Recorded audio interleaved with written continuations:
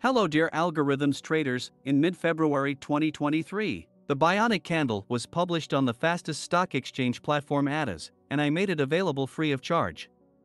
So far there has been an incredible amount of positive feedback and I would like to thank you very much for that.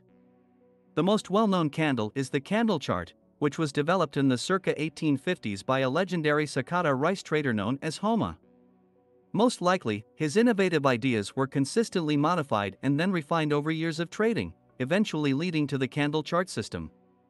Renko charts were first used by Japanese traders in the 19th century. The Japanese called them renga or brick because of their rectangular shape. Renko charts are designed to show the general price direction of an underlying asset. False signals can therefore often occur if the color of the bricks changes too early. This leads to an undesirable, escalating quantity fluctuation. The Heikin Ashi charts were also originally developed in Japan. Heikin Ashi can be translated as average bar in German. In the West, Heikin Ashi charts became popular through the work of Swedish trader Dan Valku.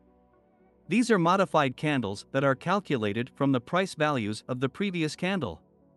The Bionic Candle is the latest candle and was developed by me in Germany from 2014 and made available to the first Forex traders at Forex Factory free of charge in 2018. So far it has been downloaded almost 30,000 times and is only at the beginning of a great career. I am very proud that this new candle representation comes from Europe this time. The Bionic Candle is a very modern candle that has adapted to changing markets and is very flexible. It shows the prices exactly, just like the candlestick, but without the wicks. This results in only 2 movements that you as a trader can capture faster. The histogram can be used to filter out certain movement sequences that give the trader important information. Of course, the Bionic Candle first must prove itself over the next few decades. After all, the candle chart is 170 years ahead. A big advantage of the Bionic Candle is that it also shows the candle strength and is even 7 times more accurate than a candle chart. This allows the strongest zones to be quickly identified, which often also represent future resistance. Likewise, for the first time in stock exchange market history, the Bionic Candle distinguishes between a bearish, bullish, and equilibrium doji. The dojis can be quickly identified in the chart, which often results in faster price movements. With the help of different histogram representations, different movement sequences within the Bionic Candle can be filtered out and give us additional important information. The settings of the Bionic Candle are very flexible, so that almost unlimited displays can be created, which help us in daily trading. By identifying the key candlestick, one can draw clear zones on the chart that show a trader future reversal points. However, we need reference zones from the past for this. In the futures market, the price data in the minute chart goes back only 3 months and in the M5 only 1 year. Theoretically, this is possible indefinitely in the foreign exchange market. While the Eurist has been moving within reference zones since 2008, new highs are regularly formed in the DAX or S&P. These new highs have no reference zones. The S&P has significantly more bullish than bearish moves, while the Euro-US dollar is almost balanced. We all know that moves down are up to 40% faster than moves up. With a short you are faster and at the same time less risky in profit. Unfortunately, these advantages cannot be used as well in the S&P or DAX as in Eurist, for example. Another advantage, the Bionic Candle has the same reference points as a candle chart, only that the open has been omitted. Likewise, you can quickly see from the yellow or blue candle that the current price is currently at the high or low. The Bionic Candle draws the prices much more clearly, and as a result, many zones can be seen more clearly. You can find more information in this video. On March 29 to 30, 2021, we see a zone in the Euro-US dollar M5 where the price keeps being rebuffed to the upside. Then this key candle breaks through our resistance. We now mark this key candle with a zone, and on March 31 the price even reacts to it twice. With 8.5 pip, however, this zone is much too large for me. So, let's go back to the key candle and shift into the M1. Unfortunately, this does not make the zone smaller as there was a small breakout to the downside in the M1. Still, the zone in the Forex market can be narrowed down to 7.8 pips. In the futures market, you quickly reach your limits here since you can often only go back 3 months in the M1. To further narrow the zone from 7.8 pip, I work with a special tick chart running on a VPS Linux server. You can get more information about this in my video, Tick Chart for Professionals. If you now dissolve the strong M1 candle in the tick chart to identify the strongest movement, you will find it right here. With that, I was able to shrink the zone from 7.8 pip to 1.7 pip, which at the same time improves the RRR. We also see that this zone worked exactly on March 31st around 6 o'clock p.m., which were also my last 2 trades that day, which we will now look at in more detail. First, let us look at these pullbacks to the upside and use them to identify the key candle. We draw the zones and see how the price reacted to them. Now, we see 4 strong pullbacks going down. Plot the zones of each key candle and see how price reacted to them afterwards. From the upper resistance zone, the price went down more sharply. There were no clear pullbacks to plot here. For this reason, I always look for the strongest candles in such a case. And these candles are right here. We recognize them by the small green pullback. We identify the key candles and see how the price reacts to them afterwards. On my penultimate trade of the day, the entry was right here. The stop was supposed to be below the red zone, but I didn't quite succeed. It got tight here. With the yellow arrow, I am out of the trade. Since the upper zone was known to me, I wanted to take the first strong downward movement with me.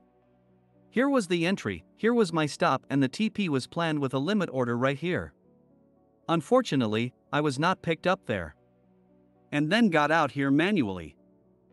So now let's take a closer look at the trade. Down here was my resistance zone. I tried to get in as deep as possible. But you see, due to the higher spread, I didn't quite succeed. Now I've thought about it, you can see that from the mouse pointer as I go to my stop to pull it down a bit. I then decided against it. If I had been stopped out now, I would have immediately gone back into the market. I was really lucky with that, so except for a tick, the price came to my stop. You can also see that the brokers are fair and honest. Normally, at 6 lots, the broker could have easily ripped me off here if he had been dishonest. He wasn't. So, and now I'll of course wait a bit to see how the price develops. I increased my take profit a bit up to the zone 39 pip up to the price of 1.17554. I was lucky then, there was a positive slippage for me. At first there was a small retracement. I expected a pullback to the 32 pip zone, but the price went up again at 33 pips. Of course, the information you see here on my main chart, including my tones, also helps me to make decisions quickly. This is particularly important if something happens that you don't necessarily expect in such a high volatility phase. Luckily, that was not the case this time, but the trade developed exactly as I thought it would. The price then moved up a bit. My resistance zone was at the 43 pip zone, so I still had some time. Nevertheless, I wanted to take the first stronger move down, but that could only occur when the price had reached the maximum range in my resistance zone. I use other screens, so I kept an eye on these resistance zones via the Forex market. Now the time has come, I went into the market and thought the price would go up again. My stop was too small for me in this volatility phase, so I pulled the stop up again. So, a total of 2.8 pips and then waited for the strong move down now to occur. My take profit was $255, and as you can see, I bumped that up a bit but still didn't get picked up. That is why I'm out manually. Overall, the execution of the trade was not optimal, but the planning for it was. Let us come to the evaluation of my 2 trades. You can see the dates of when I got on and off above. On my first trade I had a spread of 0.8 and a stop of 1.2 pip. The risk was $120, and the reward was $702. I was in the market for a total of 2 minutes and 7 seconds and gained 11.7 pips. The pip per minute was 5.5 and the net RRR was 5.85. Earnings per minute were $331. The second trade also had a spread of 0.8, I trailed the stop, and the risk was $216. The actual profit was $138, although $250 was planned. I was in the market for 41 seconds and only made 2.3 pips. The pip value per minute was 3.2 and the net RRR was 0.64. Earnings per minute were $201. Overall, I had risked $336 and won $840. Achieved 14 pips in just under 3 minutes, that's 5 pips per minute, and the total net RRR was 2.5. The average profit per minute was $300. The first trade went well except for the spread, hence the grade 1.5. The second trade was a small catastrophe with too high a risk in relation to the profit, hence the grade 3.4. We already know that the strong indicator of the Bionic Candle is a big advantage. We are seeing a strong move down here, suddenly creating 3 strong bullish pullbacks up and finally a bullish doji. Where will the course possibly go now? Now let's take a closer look. As we correctly guessed, the price is running up to get the short traders out.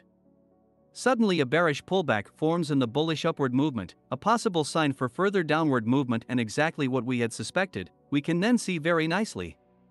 Watch out for the strong bearish candlestick going down this H4 with a strong green pullback. This is a bullish candle to me. The H1 makes it clear why. Here we see this strong pullback from the H4. In the M15 we also see a strong bullish pullback here. We zoom into the M5 and continue to see strong bullish pullbacks. At the same time, however, it is also an equilibrium. Now, if we draw the key candle, we can see how the price reacts to it. Now we zoom into the M1.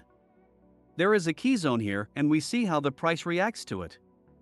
This key candle sustains a break above this zone, resulting in this key zone, and we see how the price reacts to it. There is also a key zone here, and although the price is running out of this zone, it is not being breached sustainably. Only this key candle sustainably breaks through the zone upwards, and that is exactly why this is our new key candle. Of course, the price also reacts accordingly to the new zone. Not only through the zones, but especially in the currently running chart, we get a lot of information from the Bionic Candle. This enables us to anticipate what might happen next. In trading, we always work with probabilities, which means that before I enter a trade, I should know exactly where the market is going. This is almost impossible with standard candles and without stock exchange software.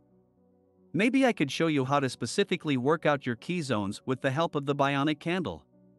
It is even possible to plan your trades in advance and, if everything goes well, to execute them with a small risk. I wish you continued success. Greetings, Michael.